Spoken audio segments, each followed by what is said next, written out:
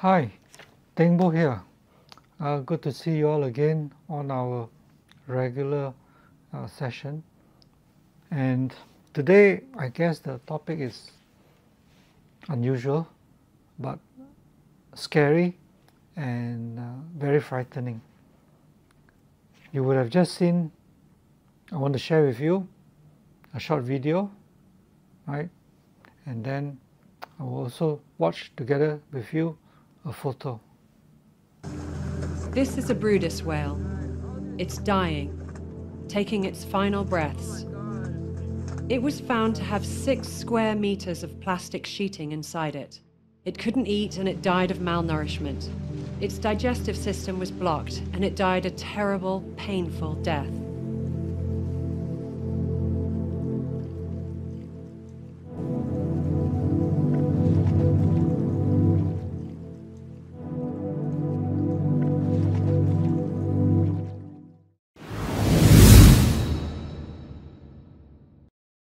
We shared the video, we watched together, and the still photo, right?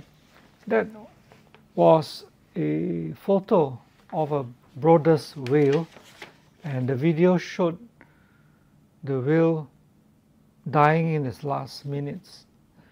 And what killed the whale was because when they opened up the stomach of the whale, they found 6 square meters of plastic sheet. And this huge plastic sheet was blocking the digestive system of the whale. So the whale couldn't eat and eventually died a very painful death.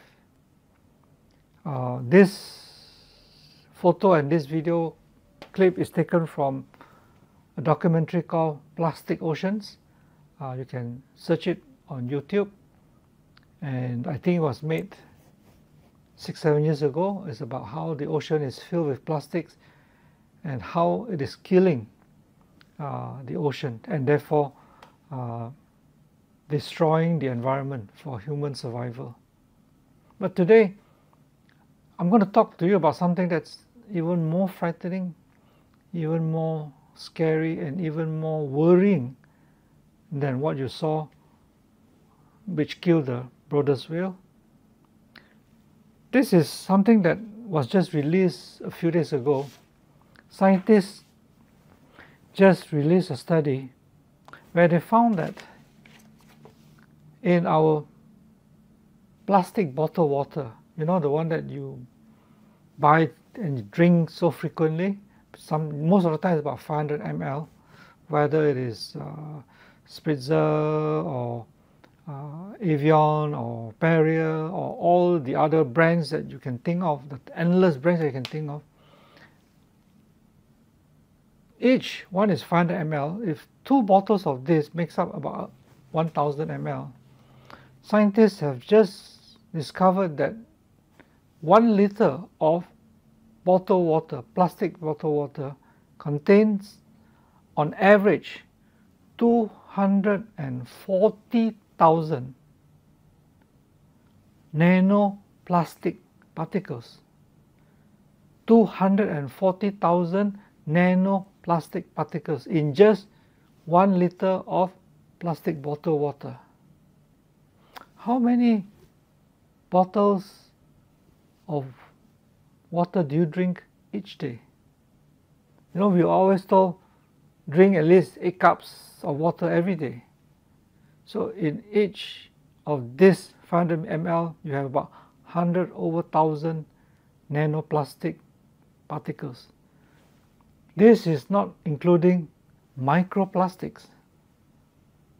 What they have found out is because scientists have invented a new technology that's allowed them to look at particles that are so small.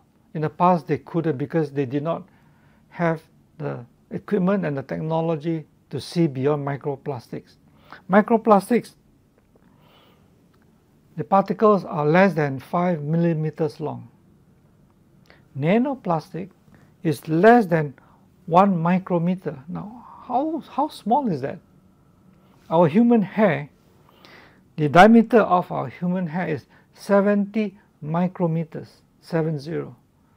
Nanoplastics is less than 1 micrometer. That's how small it is. And 2 bottled water has about 240,000. That's on average. It goes up to as high as 370,000 nanoplastic particles in 2 plastic bottles. And you drink a lot of this every day. Am I right? And we think that, we're always told, drink a lot of water, drink a lot of water, blah, make sure you're hydrated, and so on and so forth. And you don't realize that you are actually accidentally killing yourself. Well, unless you want to commit suicide, then of course drink more water from this bottled water, then you find a good way. Well, what happens is this. Nanoplastics pose an even bigger threat to human health than microplastics, because nanoplastics are so small that they can penetrate human cells, they can enter our bloodstream, and they can impact all our human organs.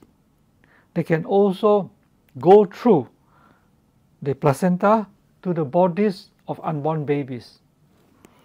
What they have found out is that when they did the experiment, when the scientists did the experiment with mice in the lab, they found that the mice developed Parkinson's disease, and they had the fetal development of the mice was disrupted, and the nanoplastic seeped into their brains and wreak havoc in their brains. This is at the mice level, right? So at the human levels, what scientists are convinced is that they enter our lungs, they end up in our stomachs through our foods and our drinks, and they will destroy our immune system, they will tamper with our body metabolism, and they will encourage our cells into self-destruction. So this is, this discovery is shocking, but it is very worrying, because at the moment all over the world, not just in this Asia, not just in countries in Asia, but all over the world, there are no rules and regulations governing microplastics and nanoplastics. Of course, you can't regulate nanoplastics because scientists have just discovered that there's so much of it in just the plastic bottled water, right? So plastic is, according to the scientists, plastic is like our skin, very similar to our skin. They constantly flake off, they constantly peel off. So that's why you got this microplastic, this nanoplastic constantly peeling off. And I think I have mentioned it somewhere else before that even when you open the cap,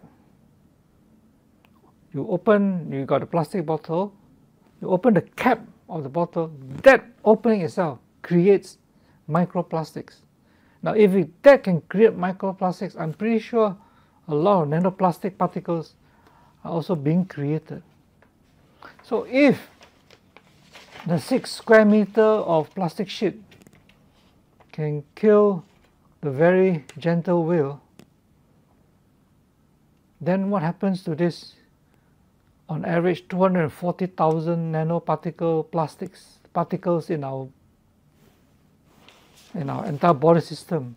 And that's only assuming you drink 2 bottles. So throughout the year, how many nanoplastic particles would have our body accumulated?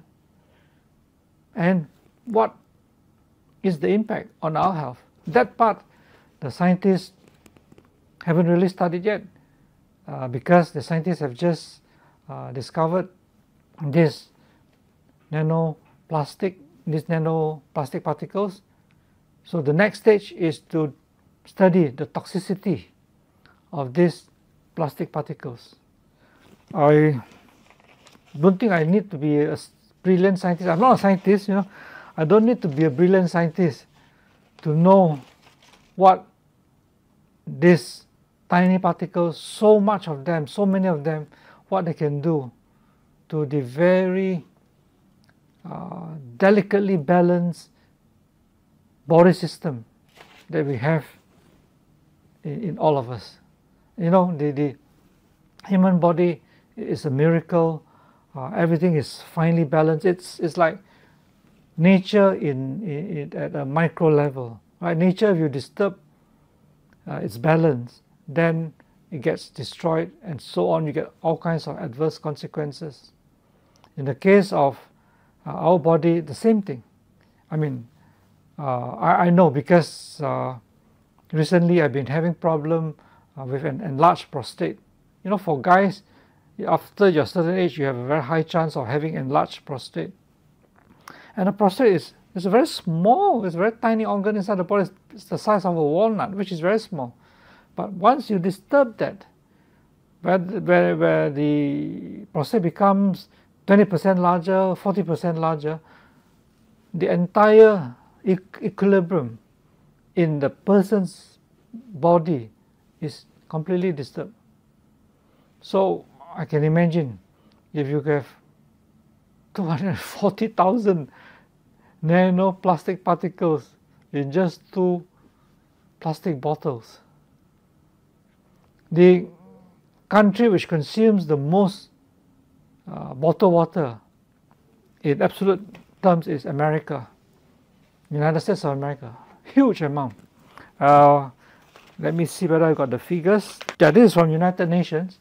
In 2021, US alone consumed 61.4 billion liters of bottled water. 61.4 billion. Next is China, 48.8 billion. After that is Indonesia, surprisingly, South Korea, Germany, Australia, and so on. Now this is on total consumption. But if you look at it on a per capita basis, that means total consumption divided by the population in that country. The country that will shock you, which has got the highest per capita consumption of bottled water, is Singapore. Singapore, the country that's supposed to be very conscious of healthy practices and so on. In 2021, on a per capita basis, Singapore consumed 1,129 liters per person. Next is Australia with about 500 liters per person, and America is about 190 liters per person. And because China has got a huge population, on a per capita basis, on a per person basis, China drops to among the lowest. China per person consumes about 40 liters per person. 40 liters per person compared with Singapore 1,129. Can you imagine if China were to consume the same per capita level, not as say Singapore, as even America? My goodness, there's a lot of toxicity. And Malaysia, for those of you who are interested, on a per capita basis, Malaysia is about 140 liters per capita, which is out of that you have, I think Malaysia is either on a per capita basis is either the number 10 or the 11th highest per capita consumption of bottled water in the world. So this is not about environment. The broadest will is about making sure that we do not kill our environment, do not destroy our biodiversity. This video, this topic is about how not to kill yourself, and in the process make our nature, our environment a lot healthier than what it can be.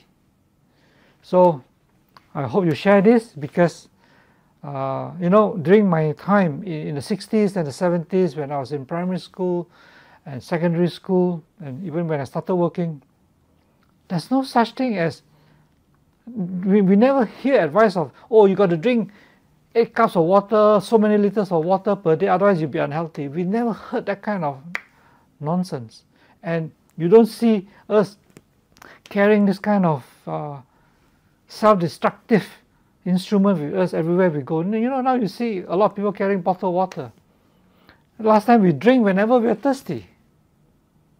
But now, this habit of having bottled water available anywhere, everywhere, I think something got to be changed, something got to be stopped.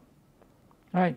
Even if you don't want to kill yourself, the production of plastic to contain this bottled water is already very, very environmentally unfriendly. Or, during our time, our drinking water comes from tap water.